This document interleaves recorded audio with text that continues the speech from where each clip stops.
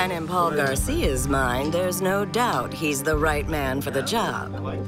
He and Mark Achille begin negotiating a deal for the club. Why don't you chew on this for a little bit? This is the neighborhood I'm thinking of. Maybe it's the type of neighborhood you'd like to move into. No problem. No problem. You can handle that. I can more than handle. One thing I want to do is I want to let you guys know Tessa's going to be our new manager. Congratulations to her, huh? Give her a round of applause. Paul, you're a little behind on your payments this month. You know what I'm saying, my friend? Yeah, I know. I know, we've been a little slow right now, but I'm taking care of the books, making sure we're on track with everything, and why don't we get a couple of donuts in here for you guys, huh? Yeah. So, are you firing me?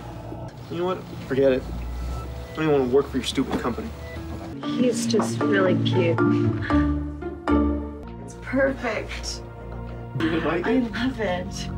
I let you into this household, and you gave me your trust and your confidence. I told you to watch. I said there'll be no fooling around. I don't want to talk about this right now with you guys. Edgar, please wait.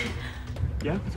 Let's go. Did you shoot him? I just shot him. Is he dead? Did you make sure he was dead? Is he dead? I don't know if he's dead, but I shot the guy.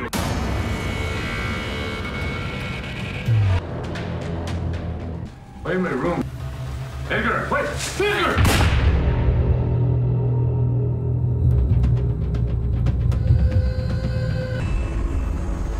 No alarm tripped.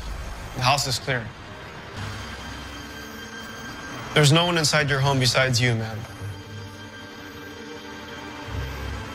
Thank you.